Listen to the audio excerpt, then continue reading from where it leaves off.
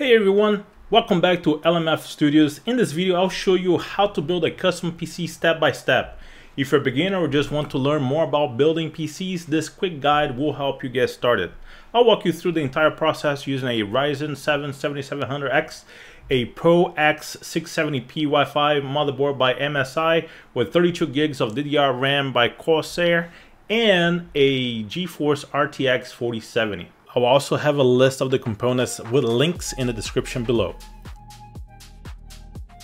Building your PC is not only cost effective, but also a great way to get the PC you want with a rewarding feeling that you got it done. Let's get started by gathering all the components. You need the CPU, motherboard, RAM, graphics card, power supply, storage, and a case. And of course, you're gonna need some tools like a screwdriver, thermal paste. Some coolers already come with pre-applied paste, so you might not need it, but it's always good to have it extra just in case. And aiding static precautions. Make sure you ground yourself. You don't want to get shocked and fry your components. Carefully take your motherboard out of the packaging and place it on top of a non-static surface. I usually put on top of the box that the motherboard came with. Now that we have the motherboard ready to go, let's install the CPU.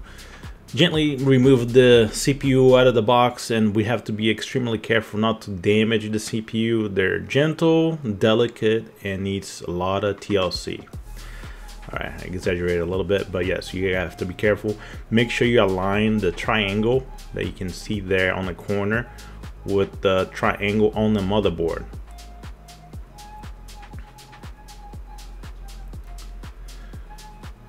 Set it down slowly, and now you can lower the bracket and the rotation arm. You're gonna have to put a little bit of pressure there. It's okay, you're not gonna break it. I really hope you don't break it, but you shouldn't break it, it'll be fine. Now we need to install the cooler onto the CPU. If your cooler doesn't already come with pre-applied thermal paste, you're gonna have to add some. If you forget this step, you're gonna be in big trouble. So add some thermal paste. You're gonna see what I did here. I made a mess. I'm gonna be honest, being a mess. Not my finest job, but it gets the job done and it works. Yeah, it's messy.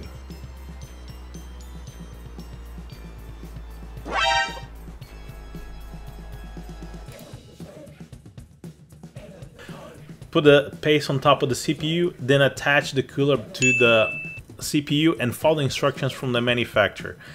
And just be careful. I've seen cases where people forget to remove the plastic that's attached to the cooler, and you're gonna have some problems. So make sure you take that off.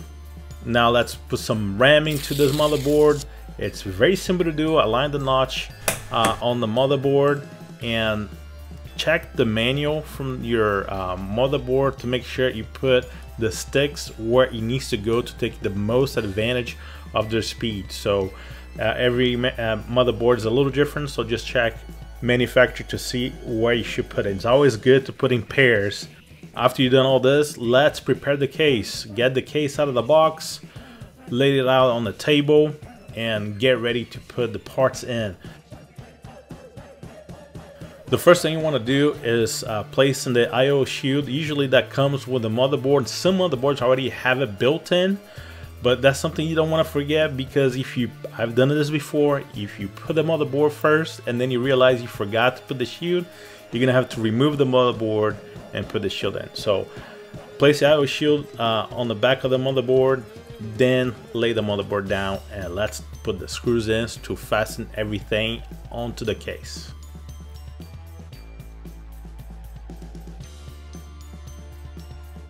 Now let's install some hard drives. If you want the best performance possible, you gotta have an SSD.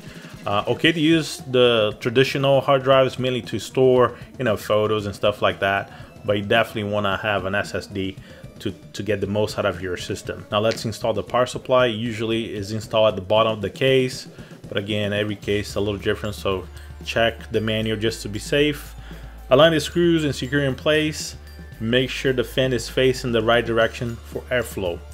Now let's install the GPU. In this build, I'm using the GeForce RTX 4070.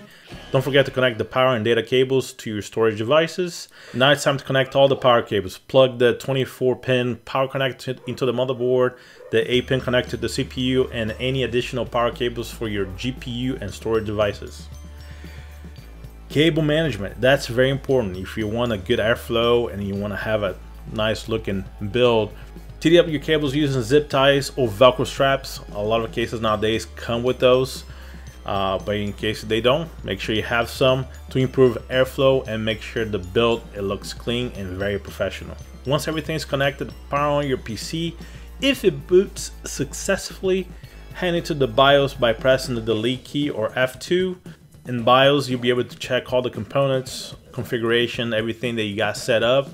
After you check all that, then all you gotta do now is install the OS. Insert your bootable USB with the OS, follow the installation steps, and you're ready to go. And there you have it, a complete custom PC build from start to finish. Hopefully, this guide helped you understand the process and inspire you to build your own rig.